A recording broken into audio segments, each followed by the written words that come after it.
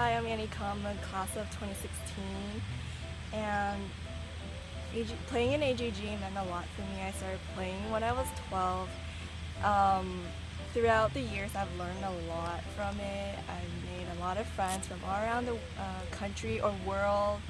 I have learned how to be a very independent golfer since my parents don't know how to speak English. I have to book the hotels, book the flights, and basically manage my own game. I chose Princeton because it's such a beautiful campus. It has such a nice facilities. Teammates are super nice. The girls are really chill, and the coach DeSandy, is a super great coach. She has the spirit that makes people just want to, it attracts people.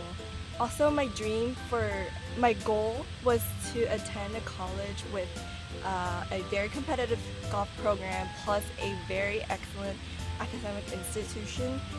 My favorite AJGA tournament was the Under Armour Allison Lee event. I remember that the most because I was actually playing with most of my friends because it was a local tournament. Everyone who I played with in high school league was there, and it was the last tournament for most of them, and I thought I kind of took it as my last tournament too and really enjoyed it with my friends. I had a really great time, and Allison Lee really inspired me.